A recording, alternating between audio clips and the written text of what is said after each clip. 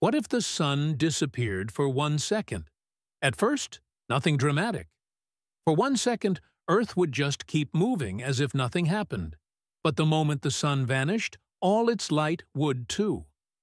Our planet would be plunged into complete darkness, a billion flashlights turning off at the same time. A second later, the sun pops back, and light returns. Easy, right? Not quite. Because light from the sun actually takes 8 minutes to reach us.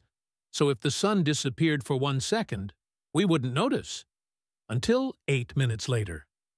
Then, suddenly, darkness. For exactly 1 second, the entire Earth would freeze in confusion. Animals would panic, people would freak out, and the internet would explode with conspiracy theories. And just as quickly as it began, the sun would be back. In short, 1 second without the sun wouldn't kill us, but it would definitely ruin the world's most terrifying countdown timer.